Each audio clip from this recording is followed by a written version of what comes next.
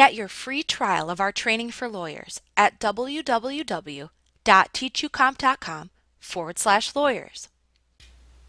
In this lesson, we will examine using the simple IOLTA template that can be found in the Templates folder within this product.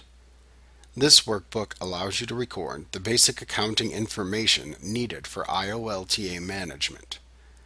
The template initially contains 4 worksheets: the Firm Journal worksheet, and then 3 separate Client Name Journal worksheets.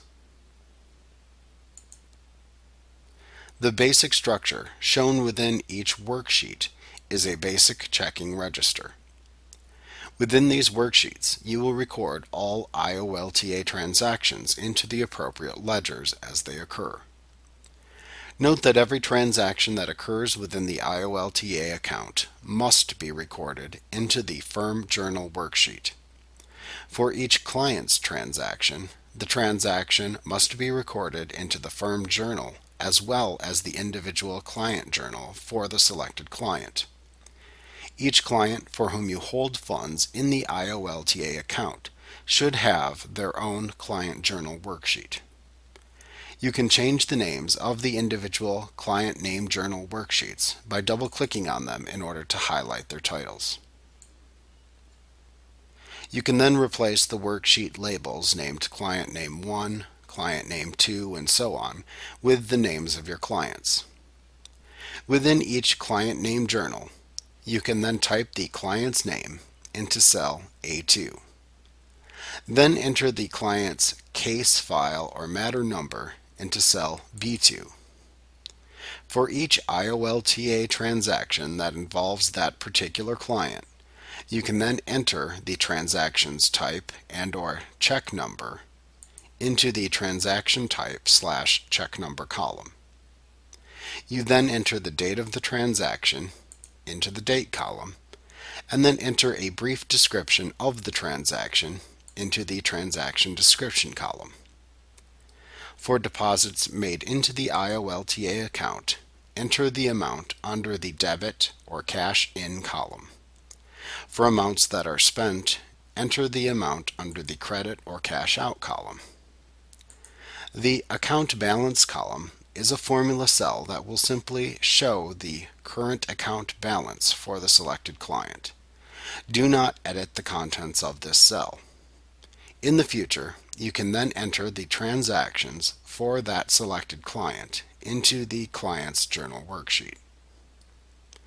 After entering each transaction's details on the client name journal for the selected client, you should also enter the same information into the Firm Journal worksheet. This journal will record all transactions made for all clients within the firm. Start by entering the name of the law firm into cell A2 if needed. For each transaction, enter the name of the client as shown in cell A2 of the selected client's client journal worksheet underneath the client name column. Note that you can simply copy and paste this name from the selected client's client journal A2 name cell. You can then re-enter the transaction data into the same transaction type or check number,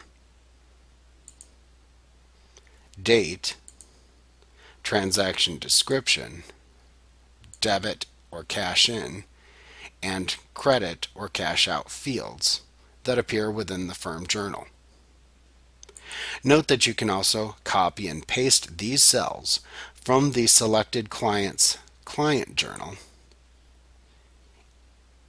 into the corresponding cells within the Firm Journal worksheet.